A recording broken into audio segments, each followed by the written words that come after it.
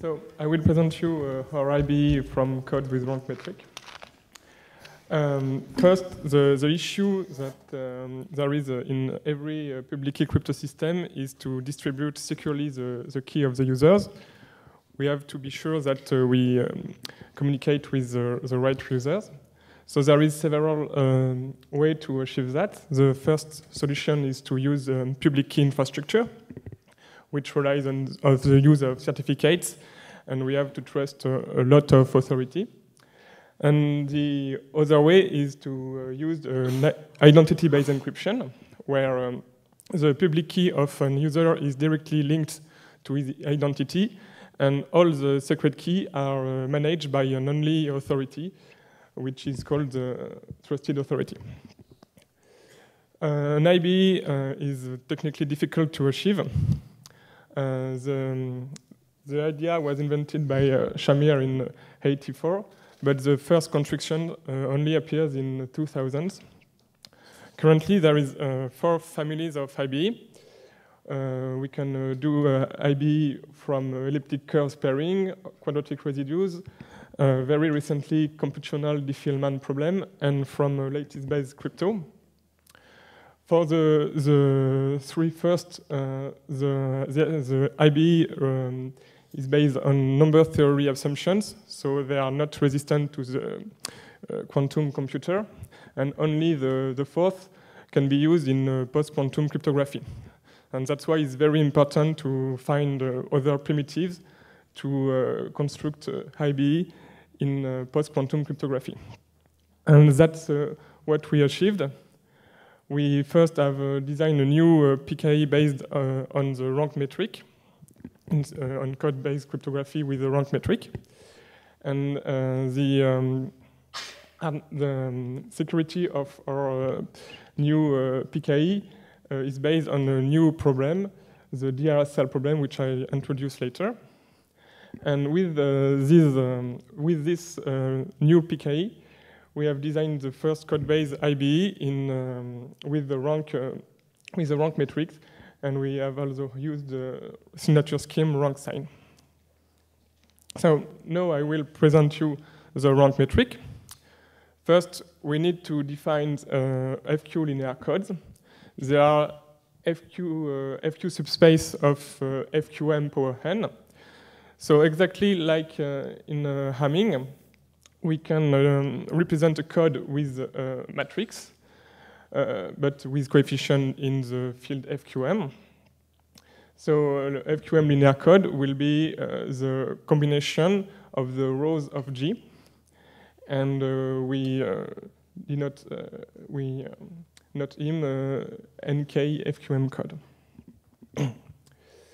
The FQM linear code comes with another metric, the rank metric. To define it, we first need a basis of FQM over FQ. And to every vectors of FQM power n, we can associate a matrix of size m times n. Each column of the matrix mx corresponds to the coordinates of the vector x with respect to the basis. And by definition, the weight of a code word is the rank of the matrix, and the distance of 2 words is the rank of the difference of 2 matrices. And these definitions don't depend on the choice of the basis. To use the rank metric in cryptography, we need some hard problem. And here, the natural hard problem is the rank syndrome decoding, which is the equivalent of the syndrome decoding in the Hamming matrix. So we have a parity check matrix of a certain code and a syndrome. And we need to find a vector E such that H times E equals S with the condition that the weight of E is equal to R. This problem is difficult because there is a probabilistic reduction to the syndrome decoding problem in the Hamming metric, which is a well-known NP-complete problem.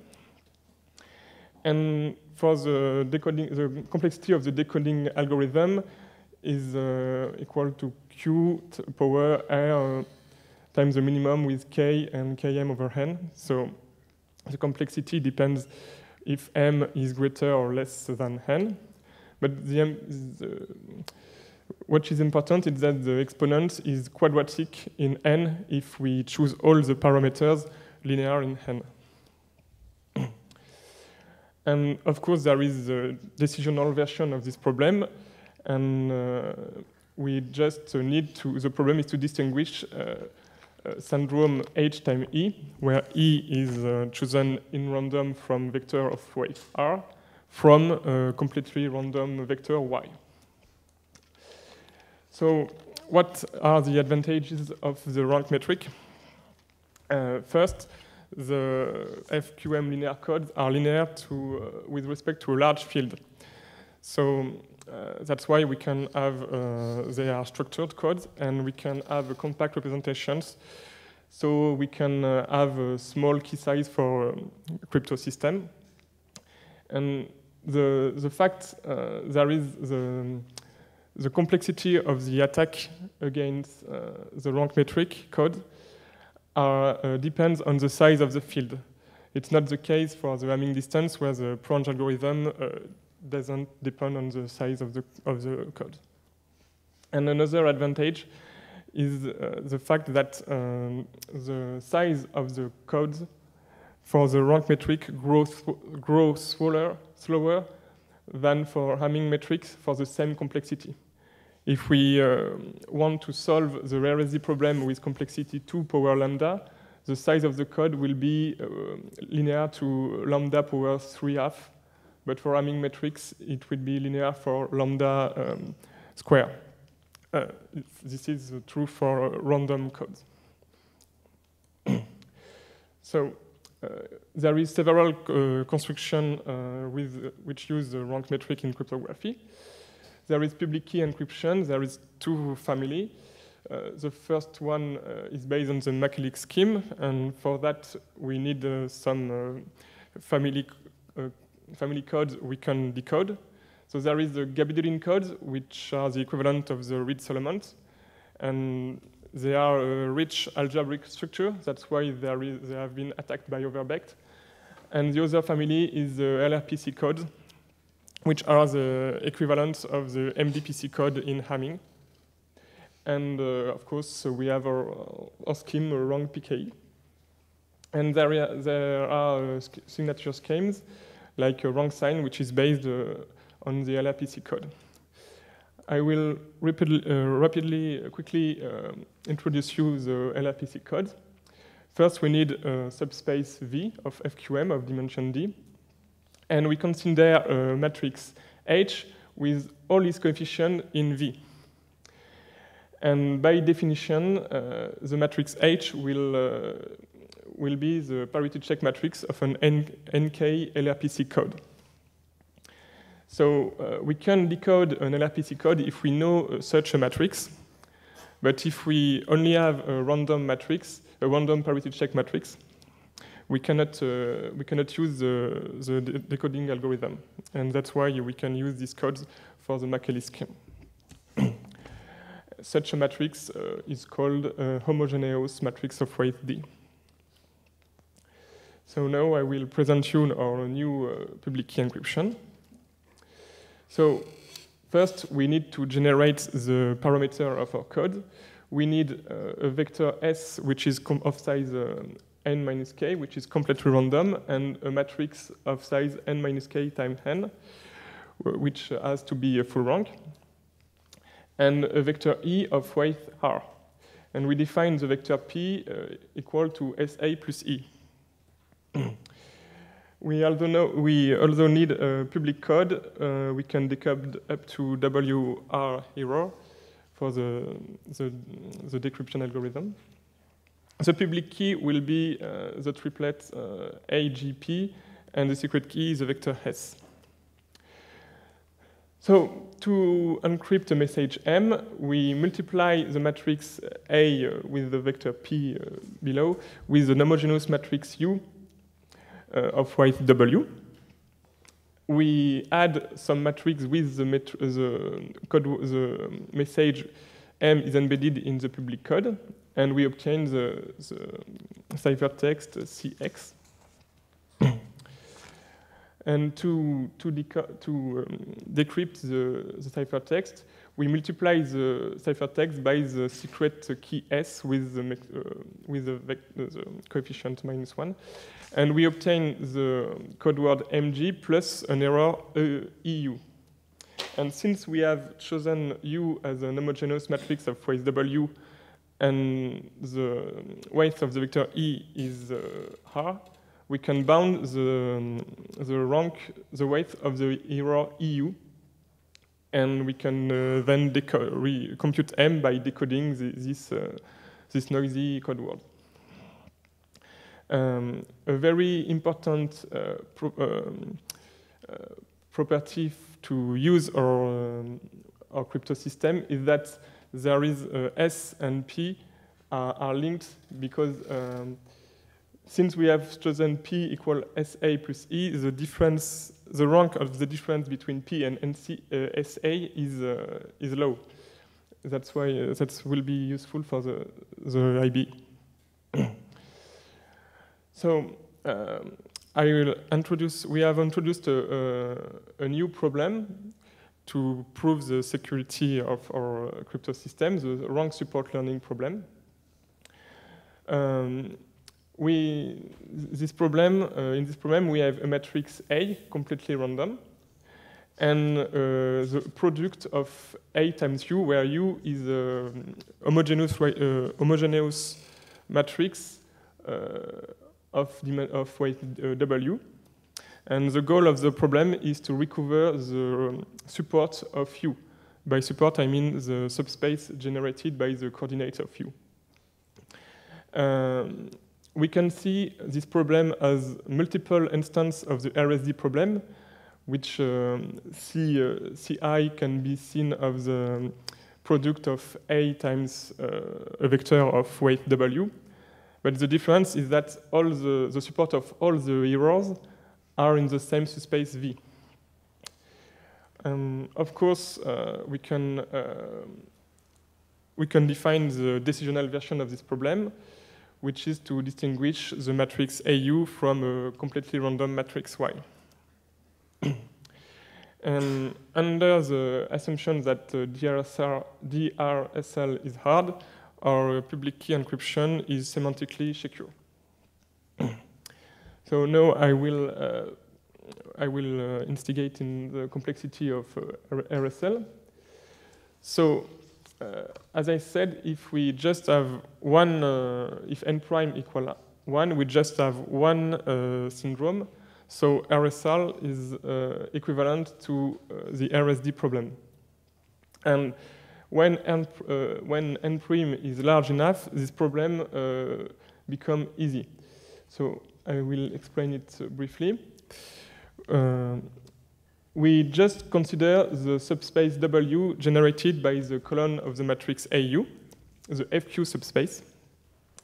And if n prime is greater than n times W, the subspace W corresponds to the whole subspace A times V power n. So we can check if for any subspace E of dimension 1, if the subspace A times E power n is included in W. And then we can recover V this way. For our crypto system, we are in the case where, in the intermediate case, and we will still investigate. So we still consider the subspace W generated by the column of the matrix AU, but this time we will also consider the code C, which is the set of the vector X such that A times X belongs to W. It's an FQ linear code, and it has the property that the small code words of C are linear combination of the column of U. So if we can compute these small weight code words, we will able to compute V, and then to solve RSL problem. So we have adapted the generic decoding algorithm to this code, and we obtain an exponential gain proportional to q power n prime over n times the minimum of km over n. But the complexity for this attack is still exponential. Okay, now I can present you our identity-based encryption. So the two main difficulties for designing an IBE is the first is we need to have a public key encryption with a dense space for the public key. And the second difficulty is only the trusted authority can be able to compute the secret key of an user. And the problem is, in our rank PKE, we do the exact opposite. We first generate the secret key S, and then we compute the public key, SA plus E. And the public key is sparse. The public key space is sparse. So we have to do the opposite, to transform our rank PKE into an IBE. We need to add some trapdoor in the matrix A in order to invert the function. So we have A, which is the public master key of our IBE, and any vector P of length n can be a public key of an user. So we need to find a vector S such that P minus SA is small in order to use a rank PKE. And this problem, it's exactly the problem of the signature in code-based cryptography. So we will add a trapdoor in the master public key A by using the signature scheme rank sign. How rank sign works? Rank sign is also based on the LRPC code. So we consider a matrix H prime, which is in two parts. The first part is an homogeneous matrix of weight D, so it defines the LRPC code, and we add some random columns in order to hide the structure of the code. And we call such a code an augmented LRPC, or LRPC+. And the matrix H prime will be the secret key of rank sign. And to hide this structure, we multiply H prime by two invertible matrices P and Q. So the public matrix will be P H prime Q. And now we can design our IBE. Sorry, first, the rank sign has property that the signature are computationally indistinguishable from the uniform distribution, which is useful for the IBE.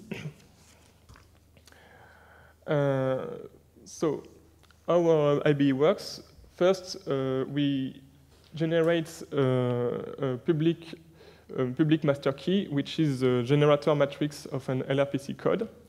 And we also have a matrix G like in rank PKE.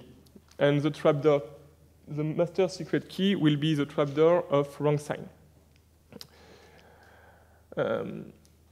The key derivation, to use a key derivation, we need an oracle H in order to embed any identity in the space of the signature of rank sign. And to compute the secret key of an identity, the trusted authority runs the algorithm rank sign with the trapdoor T. And we obtain, by definition, we obtain a vector S such that SA minus P, the rank of SA minus P is below R.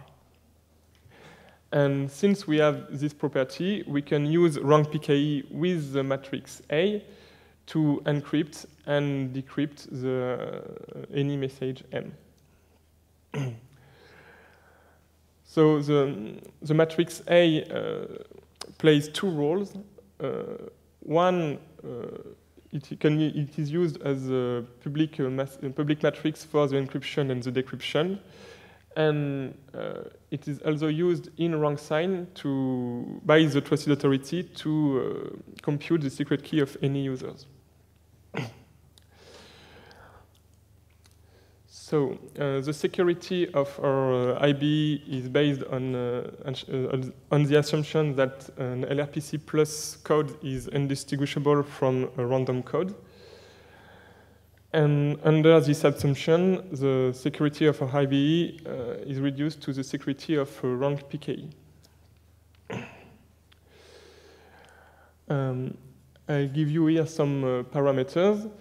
We have a public master key of a few megabytes, and Q is very large because of the fact that the signature in rank sign are not statistically close to the uniform, but only computationally close, and the bound depends on Q.